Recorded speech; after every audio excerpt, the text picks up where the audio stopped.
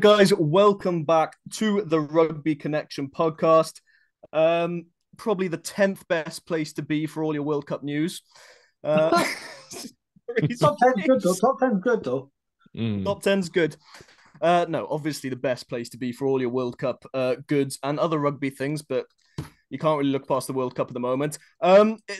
Today, you're very lucky because you don't just have to look at me and Murray. We're joined by Oliver Hoskins. We have the current Saracens player. Yep. And obviously Australian international. That's and me. we're going to be, I think once we get to the Australia game, we'll be picking your brains. Yeah, I'm looking forward to that. I can't wait. No, but we've got Ollie here to talk about all the World Cup news that's happening, all the games that have gone on, and all the games to come this coming week. Tomorrow's the first game. But we'll go back to last week. We'll start in order. We had, I'd say we had quite a few one-sided games on paper and quite a few one-sided games when we actually got down to it. Do you think, I'll ask you boys before we get onto the results and whatnot, I've heard a few people saying this. Do you think teams like Romania, Namibia and whatnot, do you think having, because a lot of people have been saying that more fixtures against tier one opponents is going to help these teams, but obviously then we've got the, I think it's confirmed that we're having the World League, is it? The World League that starts where it's going to be a tier one competition and a tier two competition, which essentially means that these teams aren't going to get tier one fixtures. Do you think it devalues the World Cup? Do you think it maybe takes a little away from the pool stages when you're having big beatings like this left, right, and center? Not personally. I think it's the beauty of the World Cup. Like, I think it adds to the what it is, because you don't typically get to see these Chilean players or Uruguayan players or any of this sort of stuff, and then they potentially come out and have performances like that Uruguay had over the weekend. And for me, like I remember I was watching that game with my wife, and my wife suddenly is like, Uruguay's my favorite team, and now she's just like wants to watch Uruguay play, which is great. I think that's the beauty of the World Cup. I don't think it devalues it at all. I do agree that for these nations to really develop and for rugby to push international game to push forward, that they probably need to get more consistent high level test matches. But fitting that in the calendar where against who, like at the end of the day, pro footy is a tough one. Like if you got an England that like they're going to pick to play against Scotland or Uruguay, what's going to sell at Twickenham? Like it's that sort of stuff too. You know, it's where you fit it in the calendar, all the logistics around it. I understand why it's a weird such a deep and complex sort of problem. But they do need better opposition, consistent rugby, because I feel like some of those teams, if they could have a better infrastructure and better like regular games, they'd be pushing tier one teams and made much more competitive matches, which is only going to make the World Cup even better. Murray? I completely agree with what Ollie said there. I think, I don't know, I don't know why, and I do feel sorry to anyone that's supporting this country, but I'm getting picked on for this one. I always think it's funny right now for Romania, because technically they're not even meant to be in this World Cup. No, because they qualified off the back of Spain being naughty boys. Yeah. I'm not saying Spain would have made a shred of difference, but especially in that group that they're in. But I just feel like I'm definitely in agreement. I think, just the fact that we get to see a performance like Uruguay versus France. The likes of the Chilean fly half Rodrigo Fernandez, what a player he is. And, rugby fans, your average rugby fan wouldn't get the chance to see him. But I mean, a stat that I saw, and it was on how many fixtures Japan have had in the last World Cup cycle compared to England. Japan have had 19 fixtures in the last World Cup cycle, whereas England have had 42, 43 fixtures. I'm not saying Japan are, down there with the tier two teams like, Chile and whatnot. But it goes to show these tier two teams, regardless of the opposition, just aren't having enough games in these World Cup cycles year by year. Some of them will go, 2, 3, 4 games a year, and it's just not enough for these teams to develop whatsoever. So 100% agree. I personally don't think it devalues the World Cup. I think it's one of the best parts of the World Cup, especially the pool stages. So basically, Japan played not even a full season of Premiership rugby. Exactly. No. Which is obviously a few teams were hindered by COVID, but regardless, their fixtures in the years that they were playing it's not enough. It's not enough. Yeah. No, that's fair. Sorry, just before we move on, just because our guest has had some transfer recently in shy circumstances, but you have moved. You're now a Saracens player. How have you fit it in?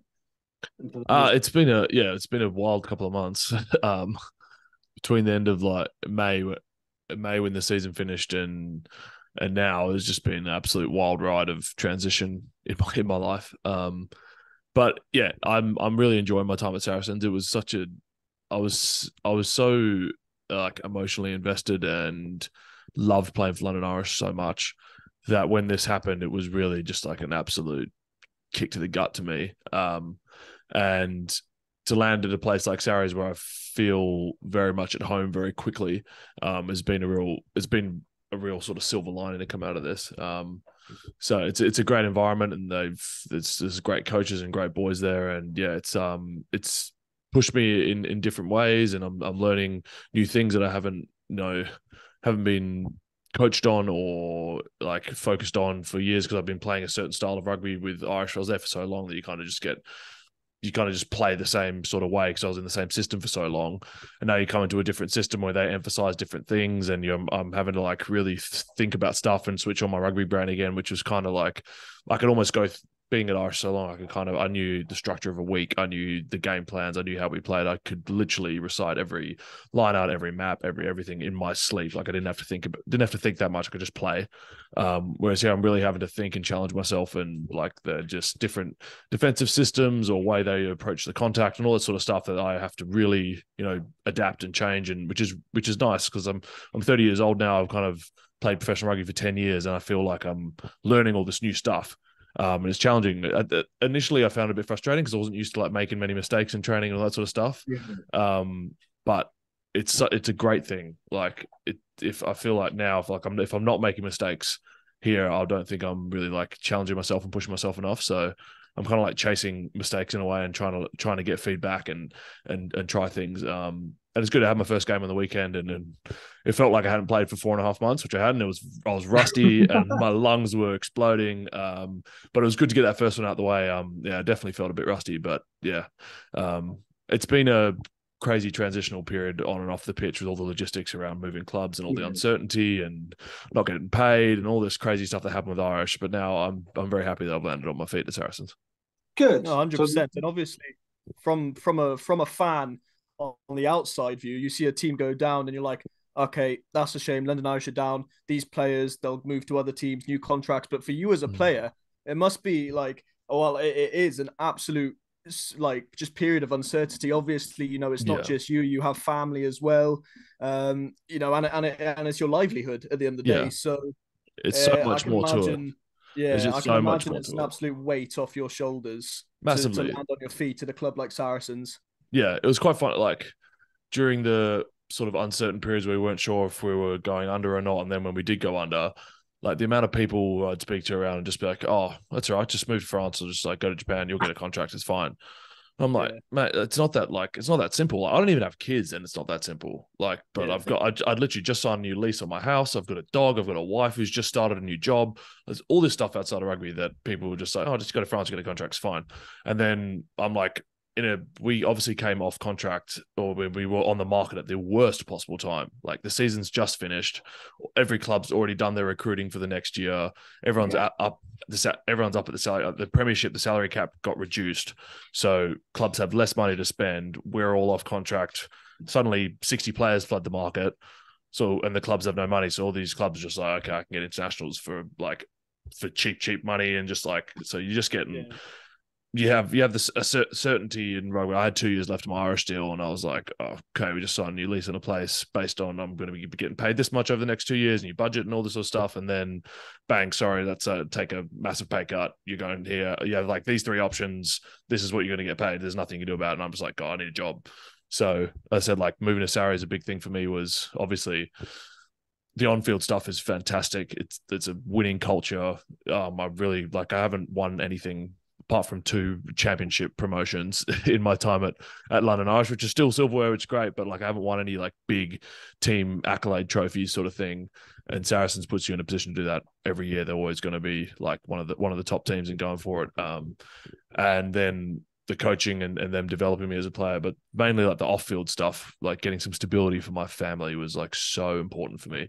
So my wife had just started a job, and this way, as I've just got I've got quite a bit of commute now, but we could stay living where we are, but now I've got to commute sort of an hour and 20 minutes each way rather than 15 minutes as I was at Irish, but it still allows us to keep some sort of stability amidst like the most chaotic, uncertain period of my life.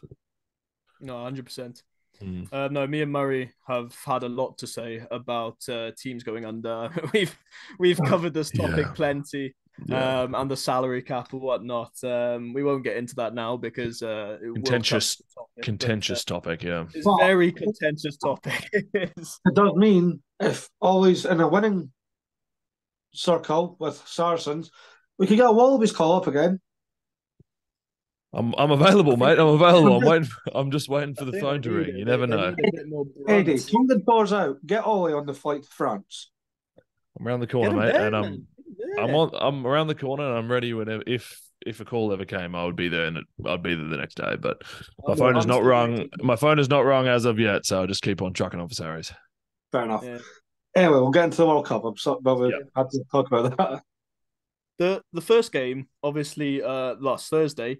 France versus Uruguay, on paper, we thought, absolute hammering, 50+ points. Yeah. France picked a second string squad, but you look at the players in that team, the likes of Makalou and Anton Hastoy, Maxime Lucu. You know, you look at these players and you're thinking, I mean, Jalibert was playing for them. You know, he was France's main guy in the fullback just a couple of Six Nations ago. But it didn't quite go to plan, did it? Didn't quite go to plan at all. Uruguay. They got the win. They got the win, but they got the win. They did. Didn't get a bonus point, did they? Yeah. No, they didn't. They didn't. No. So they're 2 games in, 2 wins, but no bonus points for blah blah. That is, something like that. Like that. That's what I'm talking about. These smaller teams, like. Okay, Uruguay in the grand aspect for their campaign. Okay, it's not doing much for them, but for France's campaign, missing out on a bonus point. All right, in the pool they're in, maybe not too much of a hassle, but in any other pool, if that was Pool B, that'd be a trip. That'd be a trip up if that was in Pool B. Exactly. Can I just praise the Uruguayan fullback because he has the best name. Baltazar Amaya. What a player! Who? Sorry, but who calls her child Baltazar? Uruguayans, apparently, but it's a great name. Yeah, exactly. Good answer. Safe answer that. But well done, Uruguay. Brad. Yeah. I'm pretty sure he went for a cheeky nutmeg for his try.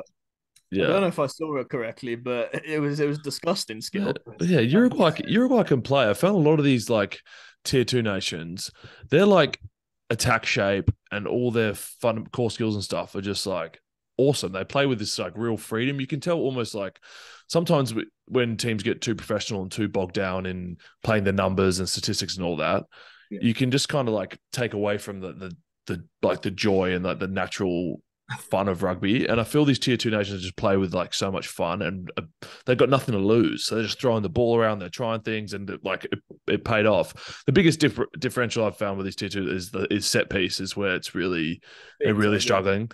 Like they're handling themselves attacking against the best players in the world, and their defensive sections are actually all right, but it's really struggling scrum maul, which is leading to infringements, which means they're losing territory, and the kick battles and stuff, they're struggling in all that sort of set piece area. But mate, Uruguay and stuff play such an awesome brand. Even watching like Chile and stuff, they play awesome rugby, and they've got some really like I've never heard of any of these guys, and I think half of them it must be semi-professional guys. They've probably got day jobs, and they're playing like unbelievable attack on rugby, which I think is, as I said, it's just such a good, like, it's the best part of the World Cup for me. It's so awesome. I wouldn't be surprised if we saw some French clubs, maybe some Division 2 French clubs, come in, sneaking in, looking at some of these South American players after this World Cup, the likes of an Anja, a Rodrigo Fernandez of Chile, and snapping them up on professional contracts, because these players are absolutely electric, and just like you said, just the joy that they play with, and we saw it catch France off guard, for a large proportion of that match. Yeah. To be fair, just the last thing on the France game, I'd like to actually praise Cameron Wokey, who came out and went, "We did not deserve to win that game. Our discipline was shocking. All players should be like them." How many penalties did France concede? It was double figures. It was big time penalties. But it wasn't great. I've got like 15 or something in my head. I don't know why. It was big time. Yeah. But I think France we'll get to it, but France have named their squad for Namibia this week, and I think they've the poor Namibians are going to cop it for that performance, aren't they? Poor buggers. Speaking of the Namibians, actually conceded more penalties than France, but that was actually expected. But there was actually nothing in it. So Uruguay gave me 16 penalties. France gave me 15. Yeah. The thing with the Uruguayan ones, as I said, I think probably 10 of them were probably at set piece. At scrum, all sort of stuff. Whereas probably the French ones were them being actually put under pressure via attack and infringing the breakdown and that sort of stuff, they're two completely different things. Agreed. Yeah, that's fair. You mentioned Namibia. We'll go on to the next game, because talking about poor Namibia, the mighty All Blacks with a much changed squad took on Namibia, who are still yet to have a win at a World Cup. The final score line reading 71 points to 3 for the All Blacks. It was men against boys, wasn't it? It was to watch. Yeah, it was. And then we'll need to talk about it, because it was all over the ankle break. Yes. The ankle break. Oh yeah, I saw it live, and it was. I'm glad they didn't show replays, well done ITV, because I've been on a pitch with somebody who's done that on the pitch, and it's just it literally rocks you to your core, and you literally almost. I remember it happening, and I was like, I actually don't know if I want to keep playing, because it's like, oh my god, it's so confrontational, and you're just like, oh my god, do I really want to carry the ball after that? No, my TikTok and Instagram was just flooded with slow motions of his foot facing the complete opposite way to what it should be. Yeah, no, thank you. I actually felt sorry for a friend of the show, Luke Pierce. Went down, stop, he's injured, looked and went, nope, and turned around, I'm going to be sick. And I was just and then Ardi Savia, absolute monster, was almost. Yeah, you never want to say that. Yeah, no, just. That's why I don't play. Just stuff like that. I'm glad I'm retired. Just watch. I could talk about it all day, but yeah, poor Namibia. And poor Murray, because he went Anton Histoy at 10 for fantasy and not Damien McKenzie. Yeah, I think a lot of people are kicking themselves for not going Cam Roygard and Damien McKenzie at 9-10. No, it's what did I pick? Lesser Fine Gatanuku scored one try. Thanks. I took him. He scored 83 points for me. I took him. Yeah, it was good. Nah, it could have been better. We could have had somebody said it to me. Somebody had Roygard, did the captaincy thing, so times 3, and got 400 points. Yeah, that Roygard kid is very good. Very, very good. Yeah, I was gonna say it's one of those games where you can't really take much away from the game for the All Blacks, because it was it felt like an extended contact session. Yeah, but great open session on TV. What I think you can take away is, in my eyes anyway, and his cameo against South Africa at Twickenham, where he scored the All Blacks solo try with a bit of individual brilliance. Cam Roygard for me has taken that number 2 spot after Aaron Smith in place of Finlay Christie. That's nothing against Finlay Christie, but to have a player like Cam Roygard on the bench, what an impact he can make. I think that's real food for thought for Ian Foster. And McKenzie performed well again against Namibia, but a good performance is a good performance. It's just that damn smile, isn't it? I've never seen someone smile so much kicking a ball. It's actually unsettling. I feel like that's maybe why Namibia struggled, because if you woke up to that, smiling at you, oh no, thank you. But no, yeah, Namibia get 3 points, which is more than we can say for another result, but we'll get to that. You missed the whole day to try and get we go on to the Saturday. Yes. Samoa versus Chile, which was actually, regardless of the scoreline, 43-10 to Samoa, actually a fairly exciting game at parts. Very good game. Again, one of those games where, Chile, similar to Uruguay, I think it's that South American flair, Rodrigo Fernandez, he's up in my top 3 fly halves at the moment for me. He's absolutely electric. And their fullback as well. I can't remember his name off the top of my head. Chile's fullback. The man with beautiful hair. That's how I remember him. That's what we go with. Beautiful head of hair. The Chilean Faf de Klerk. Yeah, no, again, I think Samoa, just similar to what Ollie said, set piece, dominant. Especially when they put their replacements on. Having a player like Theo McFarland is that guy is beyond good. Yeah, I'm looking forward to playing with it. Yeah, I'm looking forward to playing with it when he gets back. A fellow Saracen there. That guy. I had him on my dream team. What was that? There you go. So anyone in the Prem that's going against Saracens, you've got to try and push Ollie, who has Theo McFarland, going, nope, we've got this, right up behind Ollie. Good luck. Yeah. It's not happening. It's another Premiership title for Saracens, I think. I'll take it this time. I mean, yeah. Every other year I've been pissed off about that. No, I'll take it now. I'll take it now. Yeah.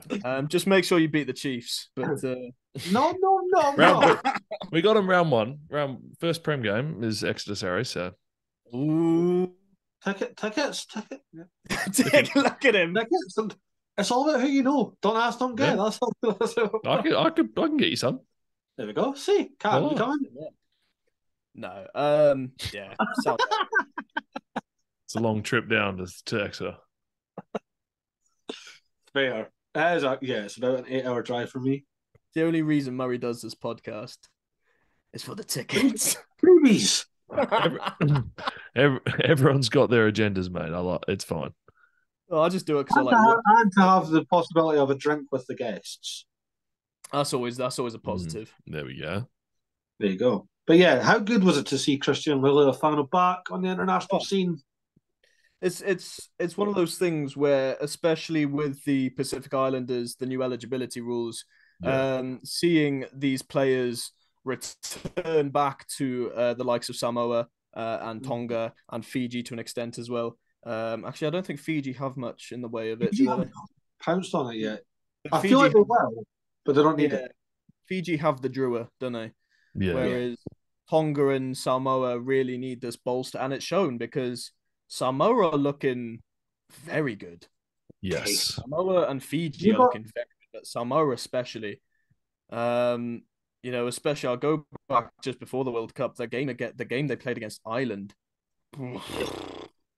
That was for Ireland, that was close call, a very close call. Could argue Samoa should have won that. But Cam's trying to get all the Irish people to hit him this season so far. Oh no, 100%. Yeah, no, Ireland my number one enemy, and I am Ireland's number one enemy. But for the World Cup anyway, once the World Cup's over, I'll go over to Dublin and have a Guinness with them all, and we'll make friends. Or I'll get brutally beat up. But goes either way. Ollie, do you have any trans-Tasman eligibility? Just England and Australia. So I'm British. So if I don't get picked for Australia for another year, then I'll be English qualified again because I got an English passport. So just the two. But would you rather see him playing in a white jersey or a gold jersey? I'm a Wallaby. I'm a Wallaby right now, mate. So I'm hoping to get another call one day, but we'll see how it goes. Eddie, get it sorted. Just put it. But anyway, we had a a villain in a villainous role, like pantomime villain in the second game with Wales Portugal. Oh yeah, Louis Summit with the old that was against Portugal, man. You don't got to do them like that. Jesus Christ. You do realize everyone's going to do that, man. Every team that's playing them. No. What, against Portugal? Against Portugal. So I actually want, like, I don't know. I'm trying to think of like the most random player now from Pool C to. Well, they've got Georgia. So are we going to see like Niniashvili just hit a dirty Sue? I can't imagine it's in the Georgian DNA to hit that. No, I don't imagine so. Big Gigashvili doing the Sue because he's a big. I think that would cause an earthquake from the size of his quad. Yeah. No, but Wales Portugal 28-8, but the scoreline doesn't really show that Wales really struggled to get the bonus point here. Yeah, they really struggled to get the bonus point. And I've seen a few people comparing the way Portugal were playing to how Fiji traditionally play.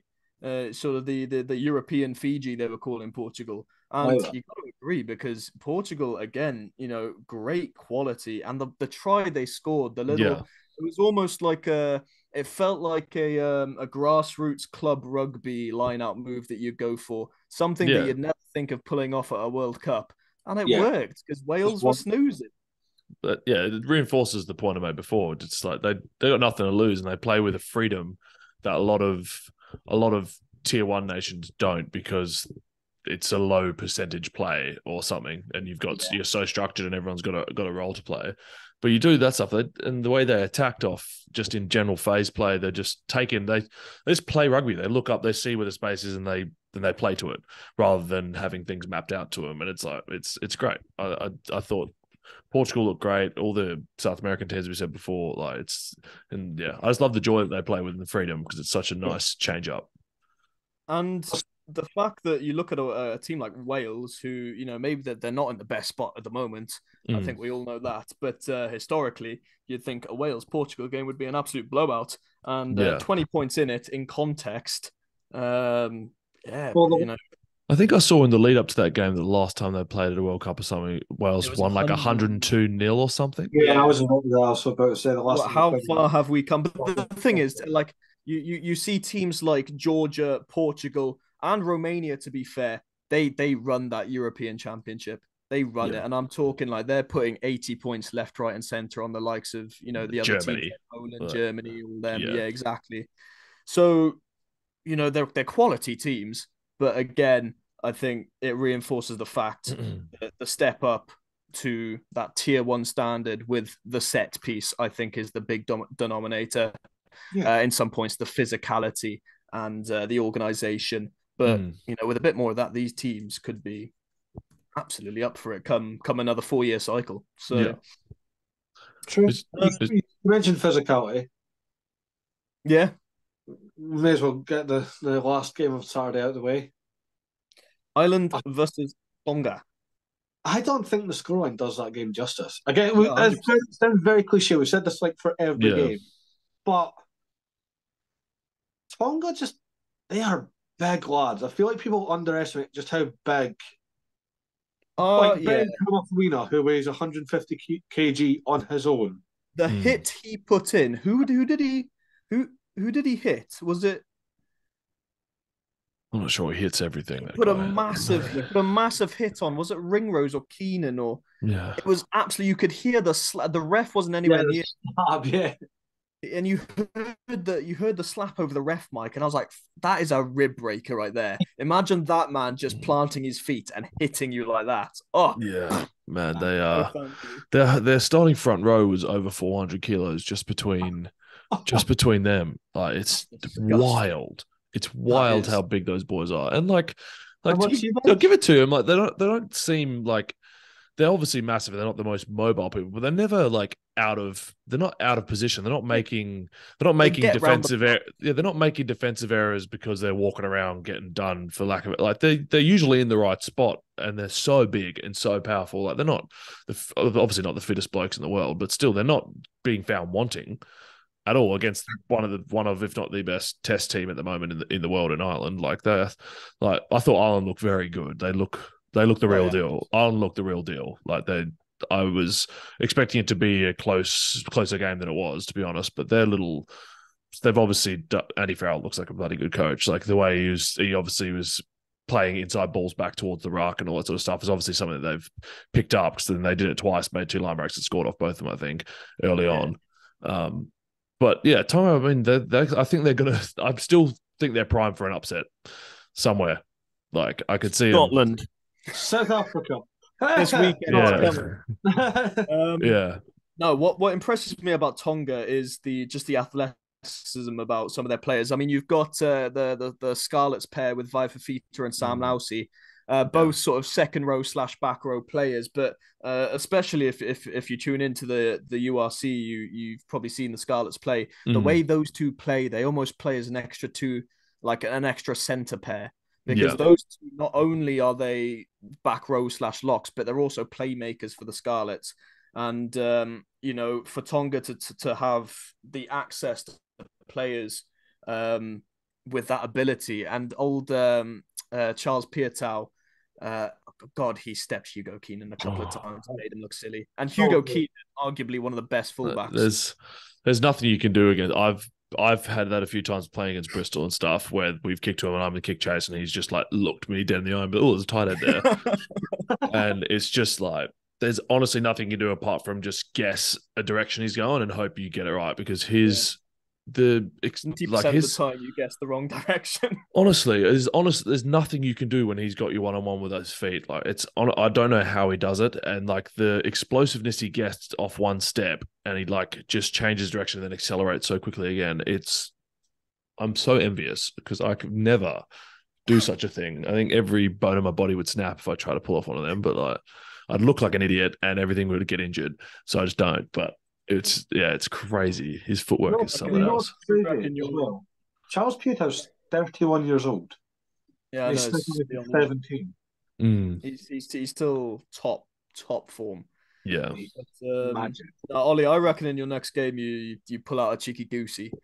I don't mind a little goosey, but not those like massive whacks where he's moving. Yeah, you feel like the impact on his knee must be absolutely colossal to change direction like that. Yeah, I don't want to put my full body weight laterally through my knee if I don't have to, you know. The next game... Wait! You forgot to praise the main man, Sexton. Johnny Sexton's Ireland's top point scorer. Yeah. With a bit more gusto. I'm joking. No, it's a massive achievement. It is. Yeah. And the way he broke the record with a try, that's pretty cool. Yeah, it was nice as well. Hell of a try. And the joke was, do you think he's broken the record? Because his celebration was, he knew he was counting his points. You would know. If you were ever in a position to break a record like that, you'd know. He strikes me as the guy who has counted every point of his career up until this moment to beat Ronan O'Gara. Probably what I was going to say. No. He has probably just been like, I'm beating you. One of these days, I will be better than you, and you can't argue it now. No, Johnny Sexton is the best Irish player to play this game. Probably. Yes. I think that's a fair enough argument. Yeah. But no, massive. And he's sorry. No, carry on. I interrupted. I was going to say he's still to be. How old is he now? 36, 37? 38. He's older than VP now. Just let that sink in. To be 38 years old and still be so vital to your team. Like Ireland do not look the same team without Johnny Sexton at the helm. And he's going to go down in history as one of the best fly halves in rugby. So, yeah, that's seriously impressive. I'd say him and Brian O'Driscoll are on level playing field as the best Irish players ever. I'd imagine now. You can't forget old Bod. Yeah. Yeah, I was just double checking there. Yeah, 38 years old. VP now is 37 and Alan Jones is 36, but Sexton's still older than them. That doesn't even sound right in my head. Wow. That's, to be fair, I played with Gussie Creevy last year and he's 38 and still running around like spring chicken. It's crazy. There we go.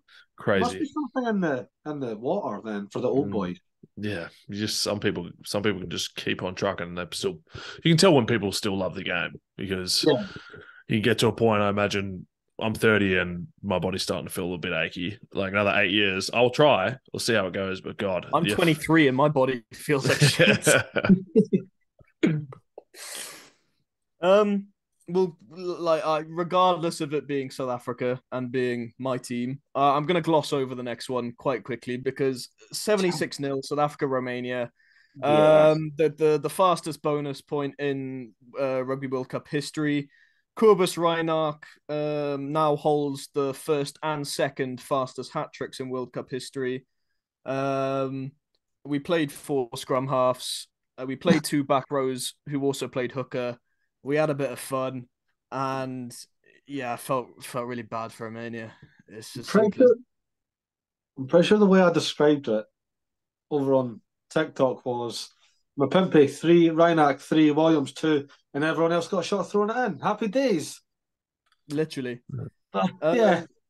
Yeah, it's good, I suppose, for the points difference, especially coming to the end of going to the end of the pool. Points difference could play a part. I think it says something that we can send out a second string team with 4 halfbacks and essentially 3 hookers, I suppose, / back rows, and still. No, I was going to say Dion 3 and Marco van Staden is not a hooker. They are, man. Freeze on the bench at hooker this week. Yeah, this week, but nothing right on bench makes sense this week. I can't lie. I know it's against Romania, but both of them had a go at throwing in. Looked pretty good. Both of them had a go at packing in between the props come scrum time. Again, against Romania, I know, but looked pretty good. I think if you put me between Oxenshare and Trevor Kane, I think I'd feel quite confident. Yeah. Jeez. Yeah, no. The big test is this weekend, obviously, Ireland. It's going to be a big test. We've announced our team. We've gone with a 7-1 bench. I see. Did you see the grin there, Ollie? Did you see it? I'm struggling to hear the South African accent coming out of the man saying we.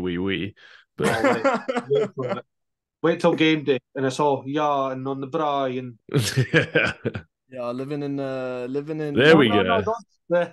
Living in Wales for 12 years now. They'll get you going. It's gone. But that's a big one this weekend. But the scoreline, it's just a bit of fun. Just a bit of fun for the boys. Yeah, that's probably one of the only games against the Tier 2 nations that was a tough watch. That was a bit of At what point, if you're on that Romanian team, just go, fuck this. Imagine Romania, right? They've got Ireland first, South Africa second, Scotland, and then they have to play a Tongan team full of ex-All Blacks. Yeah! I'm starting to think Spain might have been DQ'd on purpose. Just like, I don't want that group. Yeah. They saw the draw and they're like, nah, that's tough, honestly. Cap another eligible player. Yeah, I'd say most of the other Tier 2 nations probably have one game where they're targeting and be like, we could win this. Those guys. Yeah, Romania. Yeah, they're up shit creek. We do need to apologise for the next game to our beloved guest. I'm sorry, mate. Oh yeah. Actually, this is where I wanna pick your brains a bit because I want to see what your opinions on this game are. Fiji versus Australia. Fiji getting a historic win, the first win against Australia in 69 years. Wow. Winning the game 22-15. Outscored in terms of tries, but winning the game in the most un-Fijian style. Yeah. Winning the game based on a dominant set piece. Yes. Brilliant over the ball and place kicking. Yes. Very Northern Hemisphere Fiji. Yeah, and not just place kicking. I was speaking about this today. Like there was a period in the second half where Fiji and Australia were in like this kick battle and it was going back and forth. And those are really important moments in pro rugby. Like we practice those kick battles and staying in the fight, staying in the transition, making sure we're keeping our lines and like playing kick tennis essentially. Like when have you ever seen a Fijian team win a crucial? That was a clutch point in the game, a crucial part of the game, and they're winning a kick battle against not being the ones to break first and just being like, oh, screw it, we're going to go and run and try and like, they stayed in the fight and they won set piece, they won breakdown, they won kick battles. I was worried going into the game, and then I saw them win in that manner, and I'm like, oh my God, this Fijian team is like an actual quality rugby team, not just freak athletes who throw the ball around. They are like the real deal. 100%. I think in the Pacific Nations Cup, I think we saw the start of this new Fiji team. We saw them utilizing the driving mull. We saw them throughout the whole of that competition with the dominant set piece. Yeah.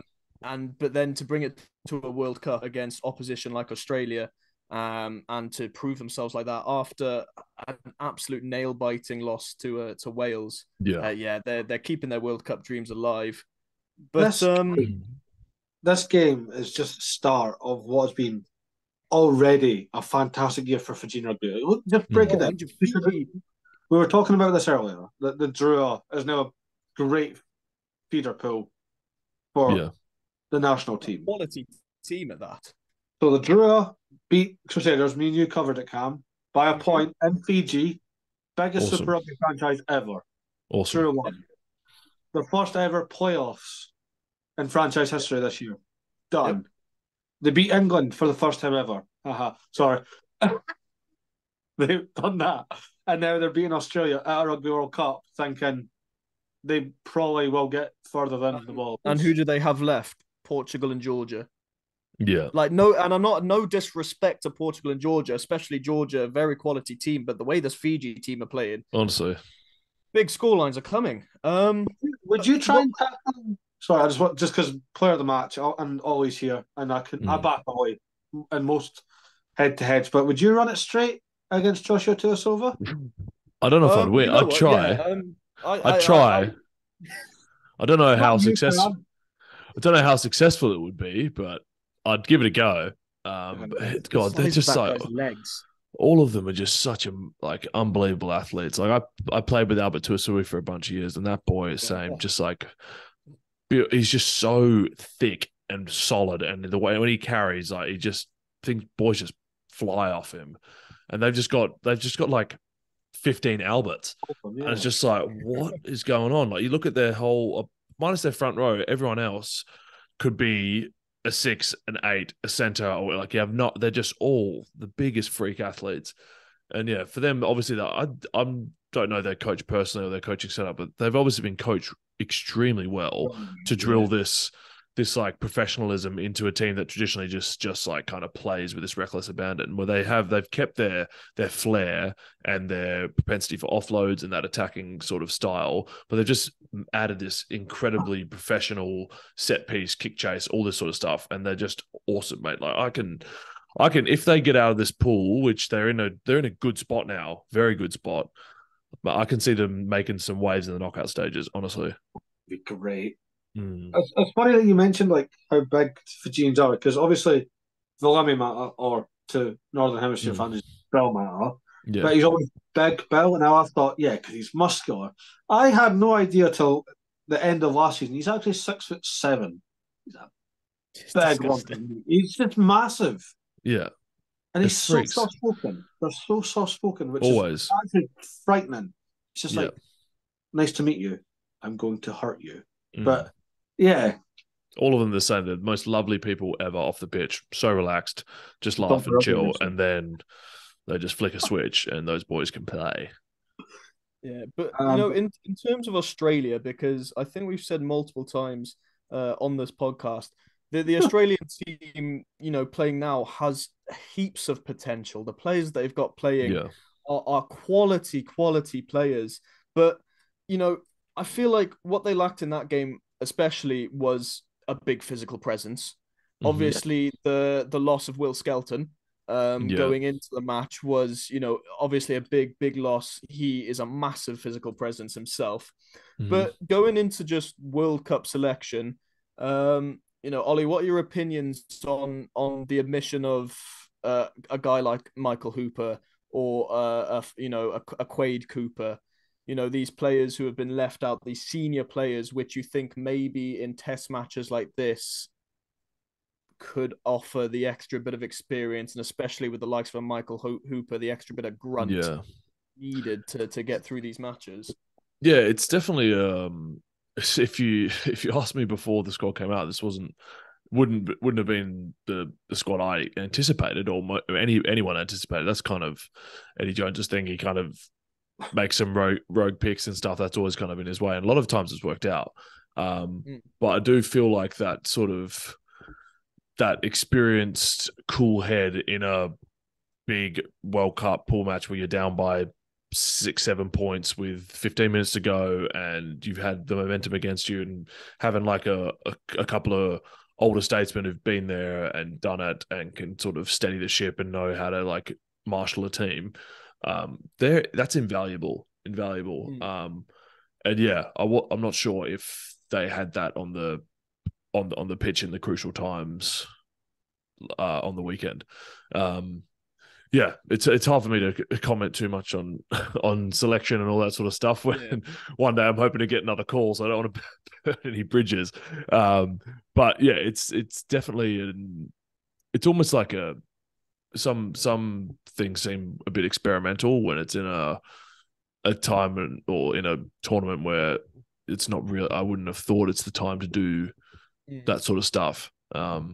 So yeah, it's odd. But I think they definitely missed Willie Skelton and Taniela big time. Like they are, both of them are probably some of them in this squad, especially some of them more experienced players.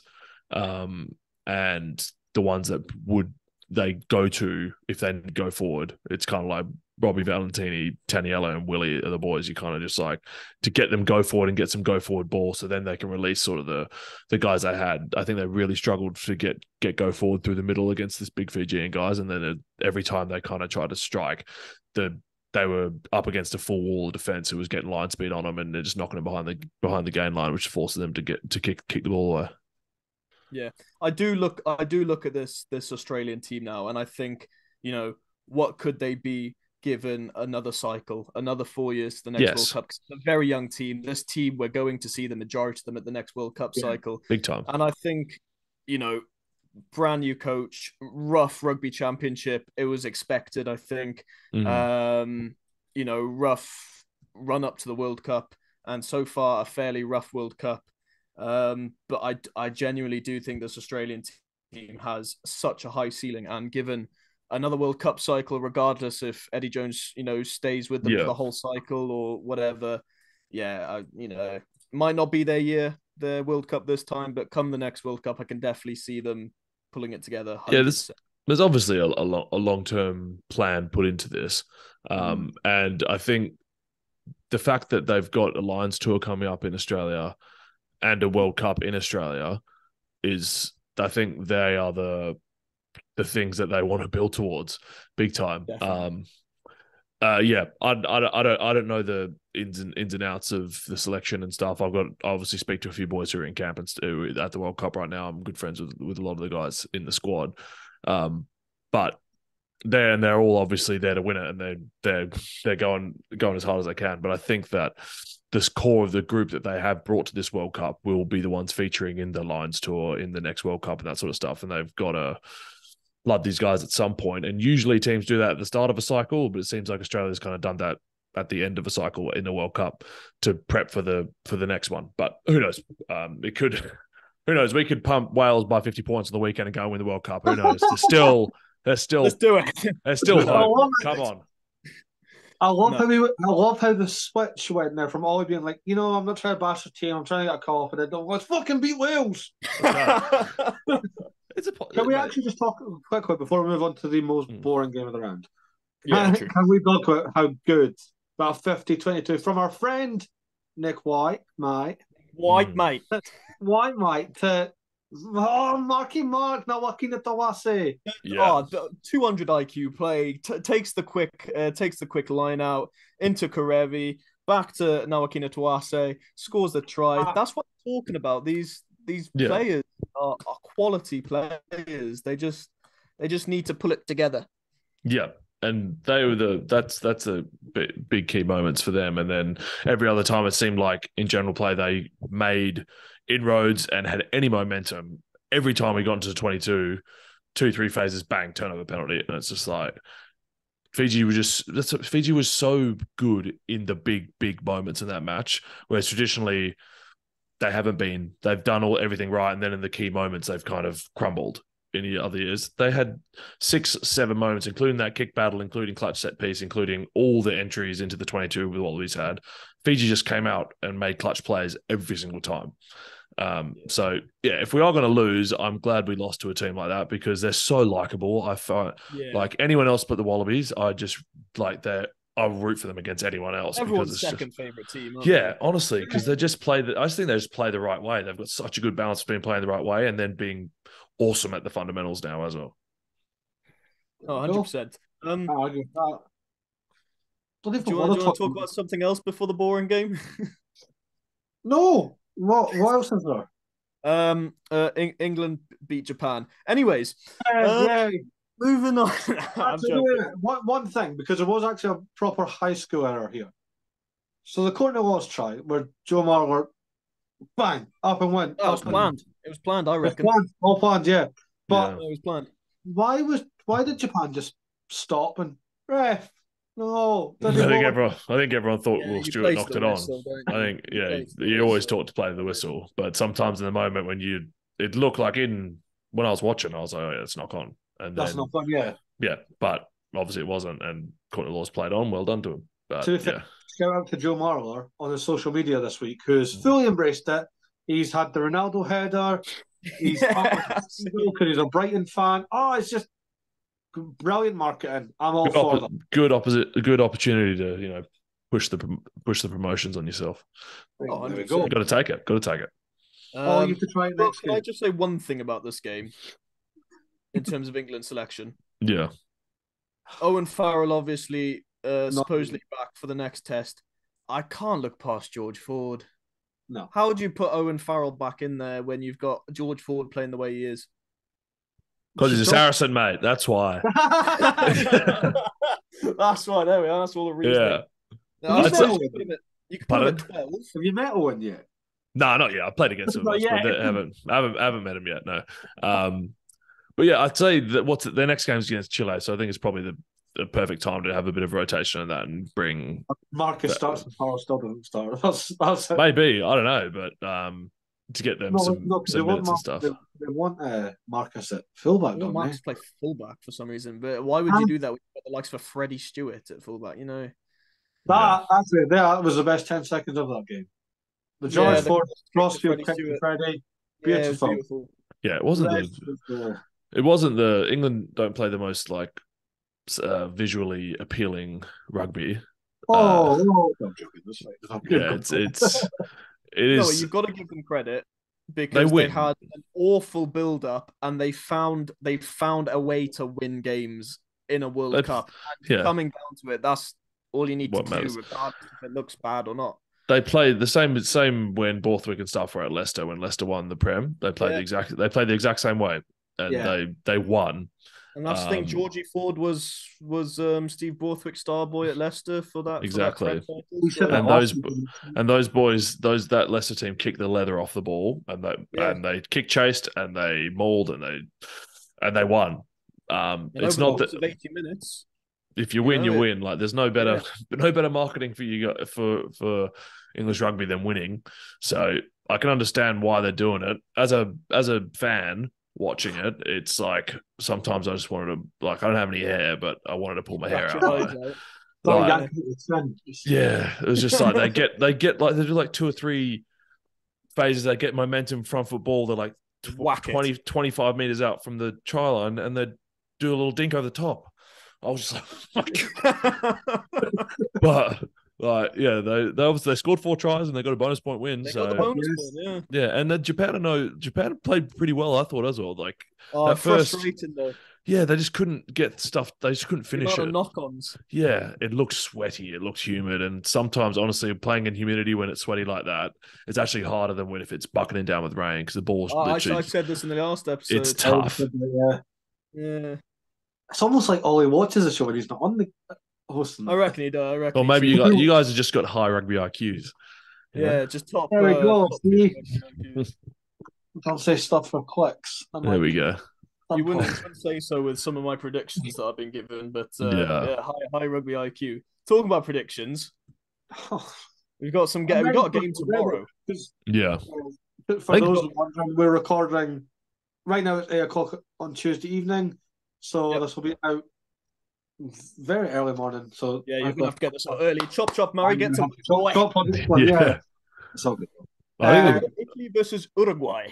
It's gonna be a great game, I reckon. It's gonna be a great game. Yeah, really good game. Actually, where are my predictions? Let me bring up my predictions on the World Rugby app. Rugby World Cup app again. They're not sponsored. It doesn't matter. No, but if I keep doing it, maybe they'll give us money, Murray. That's my theory, anyway. So I have the Italians. What did I say? I said Italy by 21 points.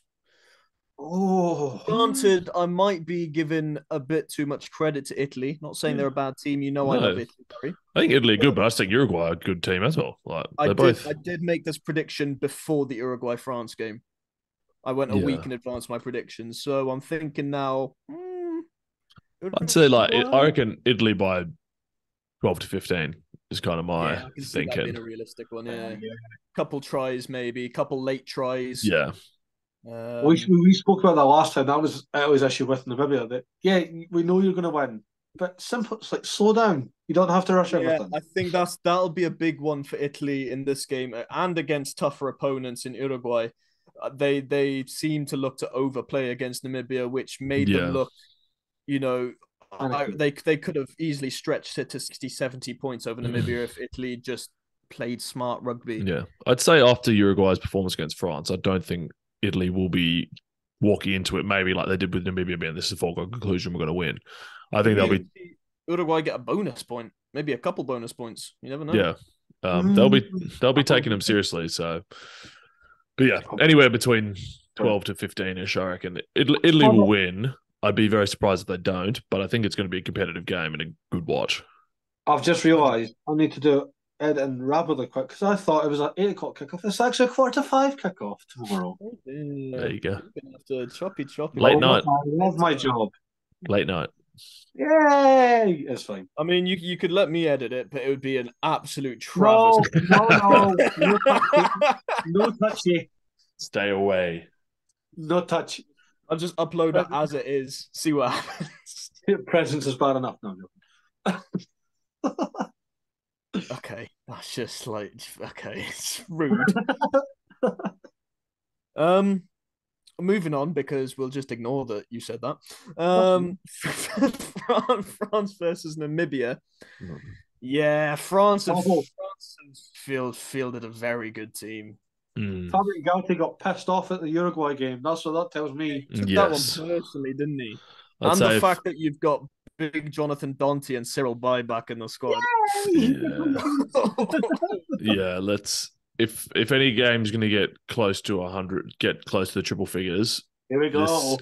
This could be the one. A bold clickbaity clip, if you want. I think France could get. Oliver Hoskins says France to put 200 points on. They're going to score 500 points. No. Damien Pinot's going to smash the record in one game. There you go. Sorted. Yeah, Pinot's going to score 18 tries, and it's game. But no, I could see them getting 80 points plus. Like a point a minute is very it could happen. Very like flag job that just. Yeah. I have got France by 83. Oh my god. As soon as I saw that France lineup, I changed. I had initially because I thought they're going to play the Anton Hastoy, Luku, the B team. No, I had them by 55 initially with their B team, and then they showed me a Damien Penaud, a Jonathan Dante, and an Anton Dupont, and a Thomas Ramos, and I said, okay, 83.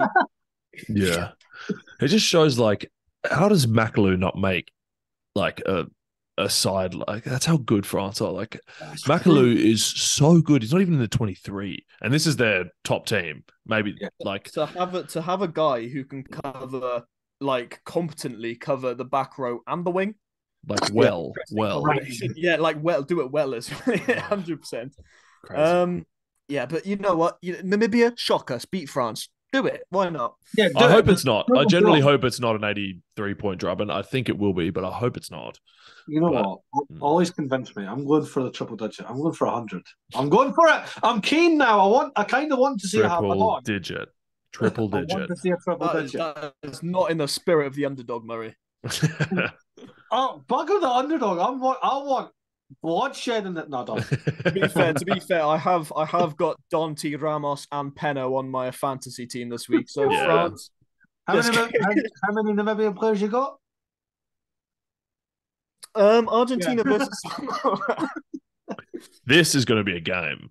This is going to be a game. Because Argentina looked really, really bad against England. Yeah, they're not bad though, but they had a bad outing. Not bad, but they looked bad. And Samoa looked good. So I think this is a coin toss. Honestly, I think this is going to be one of the games of the round. Generally, I'm going to let fate decide it. Fate decide it. Were you flipping a coin? If I could find one, yeah. Flip a coin. Well, whilst you're flipping the coin, I've gone with my head. Yeah. And I've said Argentina by 8. Can you flip a fiver? Yeah. And I've said, with I don't know. I just feel like they've had a week off from the England game. Michael Check has definitely given them the biggest bollocking in rugby world history. Yeah. We all know old Michael Check is a pretty theatrical coach in himself anyway. Yeah. He's quite chill.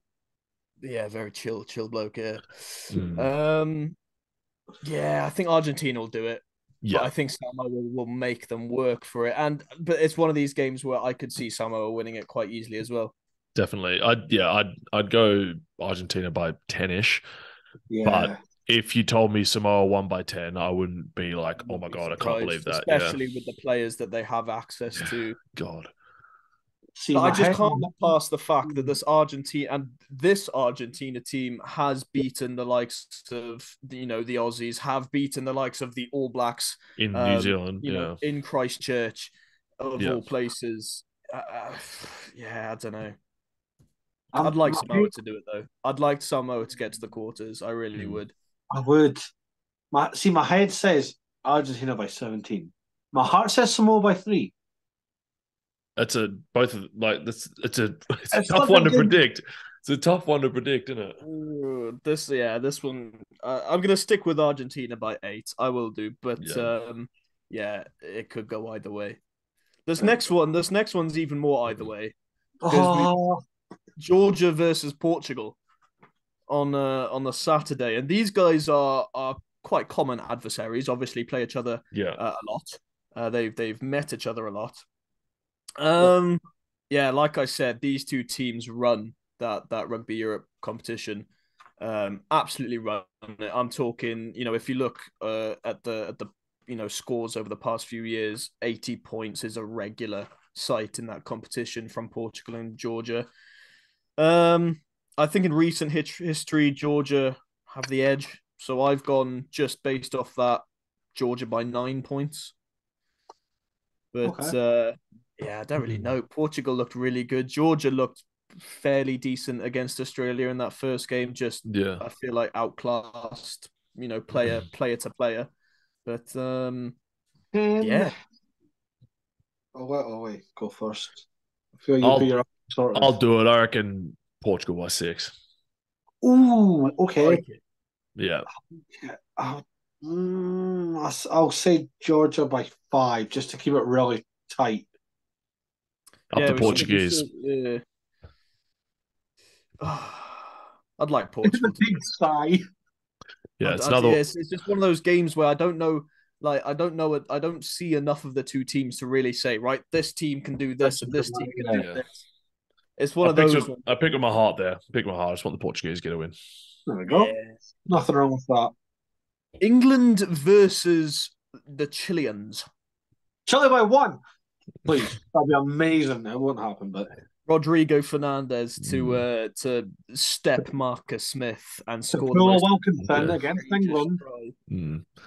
I'd say England will win. The better debate is how many tries will England score. Yeah. Will they get a bonus point?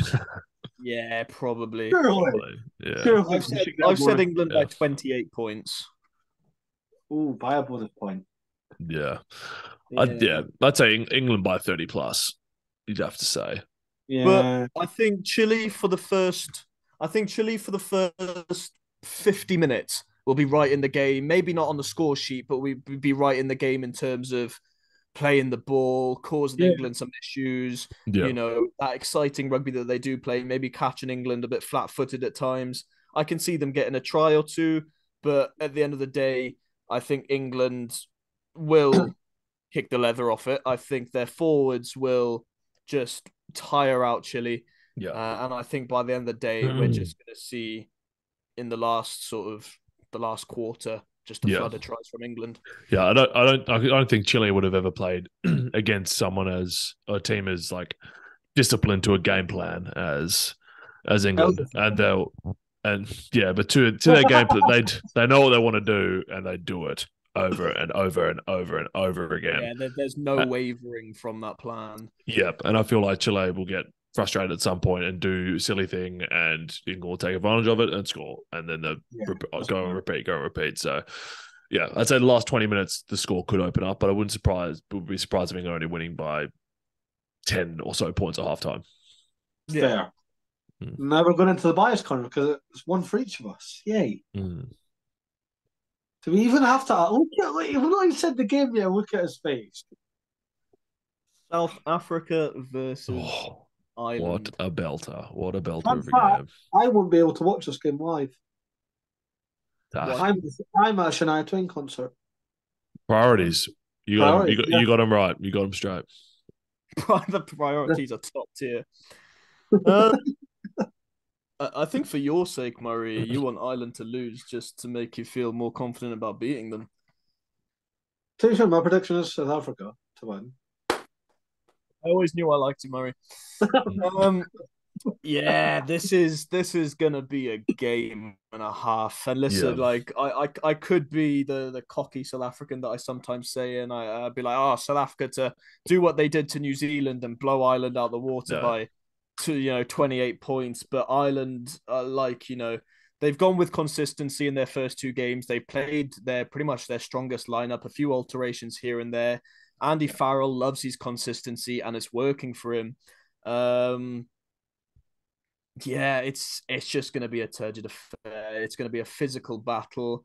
The set piece is going to be immense. It's going to be Ireland's quick ball speed with Gibson Park playing 9 of those rucks, getting the ball out quickly, matched up against South Africa's relentless line speed, that rush defense.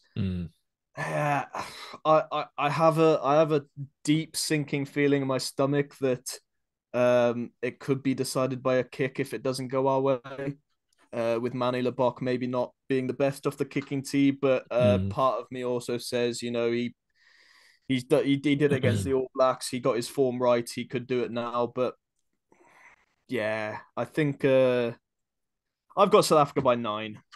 I'm backing my boys. 9 points. I think the set piece will be the winner. Our forwards and the set piece will be the winner, and that 7-1 bench. If it all goes to plan and we don't get any backline injuries, bringing 7 forwards on at once, that's gonna be a game changer. Yeah, the depth they've got in the pack is just ridiculous. Yeah, it's ridiculous. But if Ireland can get some go forward through the middle and stop that sort of rush defense, then they can win this game. I'll probably 100%. And if there's someone who's going to be able to pick the right options and be able to marshal that sort of chaotic defense that South Africa run, Sexton will be able to do it. Johnny Sexton, I agree 100%. If the thing is with that rush defense, if they're shooting so high on the outside and you can just get a punchy quick ball through the middle and go again whilst they're backtracking and they're offside, that's how you can get them. And Sexton can marshal that. In saying that, I'll probably say South Africa by 3 or 4. I think it's going to be super close. Super close. It's a tough one. I don't know. It comes down to who wins it more, I think. Yeah, every Ireland time wanting to prove himself at a World Cup and South Africa wanting to retain the World Cup. Well, do me a favour, Cam. The first time I'm actually backing you to do something this World Cup. No, you didn't have to say it like that. Christ. Well, you said we're all in the same pool. We're all enemies. No, I'll be easy in the middle. I'll say South Africa by 6. Yeah, all in the same sort I'm of ballpark. liking the unanimous backing of the Springboks. Yeah, I'm liking it. When South Africa looked good, I watched them and I'm like, how do you beat that team? Yeah. Like, they're one of the only teams where they're like, when they're looking so good, I'm like, I just don't know how you deal with that. Yeah. They're so physical and so good at what they do. And then they bring on another entire pack who's just as physical and just as good as the starters. And it's just like, how do you deal with that? Ireland can, but I don't know. It's hard to just like, when they're on their game, it's just hard to think of anyone who can beat them. Fair enough. All will be told. I've booked the day off. I booked the whole weekend off, but especially Saturday I took as a holiday off work just for the Ireland Springboks game. Nice. But yeah, we'll go on. Murray, your boys are back in action against Tonga. Good game. Good game. It'll be a good game. Very physical, but yeah. See, it's tricky because everyone does the whole, well, last time you played each other, last time we played each other, the rule wasn't in place yet. Tonga didn't bring out the Harlem Globetrotters. We played. Yeah. Oh no, I'm trying to even remember the team. Yeah, all the local boys. Yeah. Yeah, you played some bloody semi-pros. Yeah. Pretty much. I put 60 on them. But I say we do it again. Yeah. I don't know about 60. I'd pick Scotland, but I just think we just need a big win. I'm not arsed by the number. We need a big win. I've got Scotland by 21. Okay. I think you get a bonus point. I think you comfortably get a bonus point with the likes of a Duan van der Merwe. I think like you convinced me that you're going to throw out your best team. I was in the mindset of we could be seeing like an Ollie Smith, Kyle Steyn, getting a run out. But Kyle Steyn did score 4 last time for Tonga, but again, like I just said, it was thing. Kyle Steyn's a quality player, but I do think you go full whack because I do think it's a game where you haven't got a point in the pool yet. Sorry about that. There was a need. You're going to want that bonus point. You're going to want that points differential. The reason I think we could run away with it is we should, especially in that first half against Hughes, we can go physically. We know how to handle it. No, and the fact that we've had that now, it's like, cool. That's what we do. We just go forward with it. Yeah. I think piece, like we've said it so many times already, set piece for you boys, your set piece is quality. I mean, you were winning scrum penalties against Stephen Kitsoff and France Malherbe, for God's sakes. Yeah. You've got a quality set piece, you've got quality forwards. But I would really like to see Charles Piutau step Darcy Graham. I think that would be a funny moment. Ches and Colby did it, so why can't Charles Piutau? Colby and Darcy Graham got a bit too close to each other, but we spoke about that last time. They're a bit too into it. But I think you can win comfortably.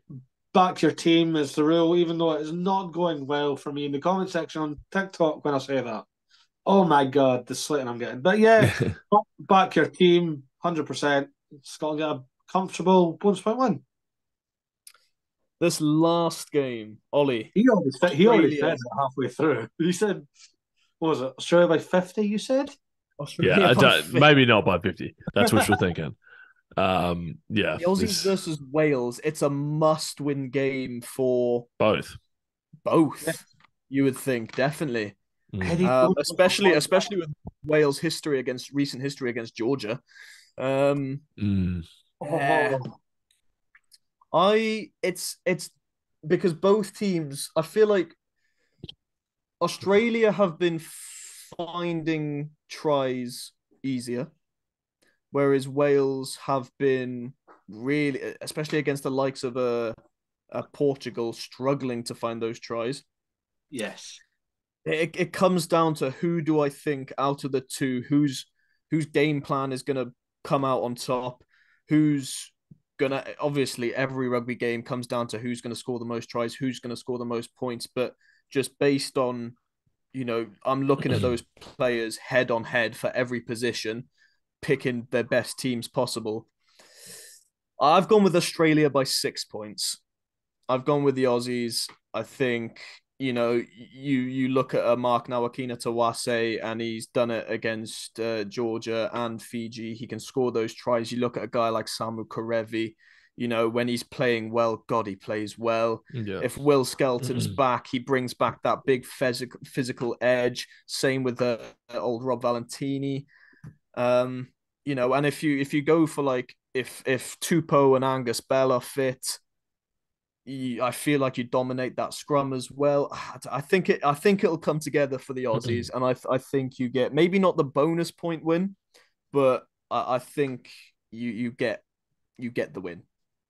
Yeah, I obviously look at it with Wallabies tinted glasses, but I do think that after that Fiji game, the boys are pretty primed for a good performance. And I think, as you said, if you go just head-to-head matchups across the park, I think the Wallabies boys win a lot of them. And yeah, if they're ever going to turn it on, this has got to be the time. Like, this is this is do or die, really. Literally, this is massive game, not just but for just Australian rugby in general. This game is needed. Like, it's so. I'd say Wallabies by 12. That's kind of I think it's going to be their best performance at the World Cup, and I think they're going to hopefully save their skins, and because going out in the group stages is something I can't compute in my noggin right now. We could be in a situation where Wales beat Fiji, Fiji beat Australia, and Australia beat Wales, and then it just comes down to who can beat Portugal and Georgia by more the most. That's what we said for Pool B. It's what we said for Pool B, but to be honest, I think with Wales, Australia, Fiji, and Georgia, and Portugal punching above their weight, I think this is probably the most difficult pool to call. Yeah, massive headache to have. It's a good one. Massive. Yeah. I'm going to go for the unanimous decision of back the golden. Is it gold and green? Green and gold. It's gold and green, but they say green and gold. But yeah. Okay. I always say yellow, but it's not. It's gold. Even though this gets more orange. I'm going to say Wallabies by 19. I feel like just go for it. I want Marky Mark to just fly. I want Nick Watermite to just be a shithouse because we all know he can. Yeah.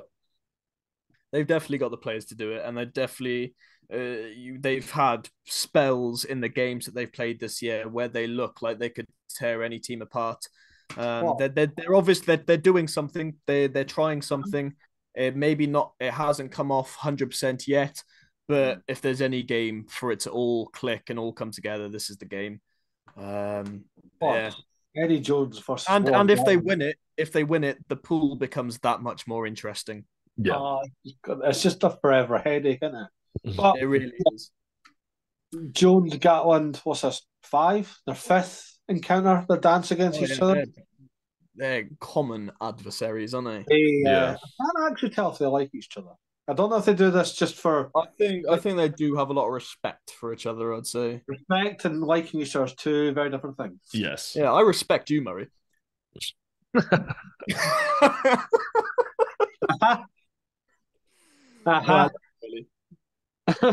You're my favourite Scottish person, and you're my favourite South African that actually lives in Wales. Actually, no, Ewan McGregor's probably my favourite Scottish person. Ewan McGregor? Do you even know Ewan McGregor? Yeah. No, you don't. Don't lie to me. Of course I do. Okay. Do I know him? No, of him. Well, it took a weird turn to end it, but thank you so much to Oliver Hoskins for agreeing to come on. It's been a while. It's been a bit. What, a year and a bit or more? Can't remember the last time. But yeah, it was sometime last season, probably about a year ago. We have kept in touch. It's not like I've not just completely messaged you. Hey man, I haven't spoken to you in about a year, but do you want to just come on the podcast? No, not like that. More than happy. Thank you for having me, guys. It's been an absolute pleasure chatting to you for the first time, Ollie. Appreciate you coming back on. Thanks, man. Yeah, absolute pleasure. There we go. And we'll stand on that. We're on YouTube, we're on Spotify. Hit the follow, hit the subscribe. We will be doing clips on TikTok. We will try and pump out the clips on TikTok. We might do another live at some point. It's tough because me and Murray have very busy schedules. Me with work, and Murray has a mini me in the house, who's not very well at the moment, which is fun. He is perfect. And when I'm not being a dad, I've got the whole weight of a nation on my shoulders because that's an artist job. The only man back in Scotland. There we go. That is ridiculous now. I don't know what is going on. But anyway, YouTube, Spotify, TikTok, Instagram. I say LinkedIn, but it's my LinkedIn. It's not Cam. Cam doesn't do LinkedIn. Yeah, no, I don't want LinkedIn. I'm not. It works. We've got some guests out of it. Go and check out that interview with Ollie. It's a bit old. He was a London Irish player then, but most of it still holds up. Definitely. Yeah. Dog, wife, Dungeons and Dragons. We're there. There we go. Yeah, voila, that's me in a nutshell. We've got Casey Lala interview out. We've got another one filming this week. Another World Cup winner. Cam, you'll be happy. It is a Springbok. Old Bob Skinstad. There you go. Yeah. Awesome. There we go. So, yeah, not much else to say. Give us a listen, give us a watch. Hit the follow button because we need the numbers up because it looks sad right now, even though we are trying. We do try. That's all that matters. We'll see you next week for more Rugby World Cup that starts again on Wednesday next week. I don't know why they're doing that now, but who knows? That's what it is. But we will see you next time.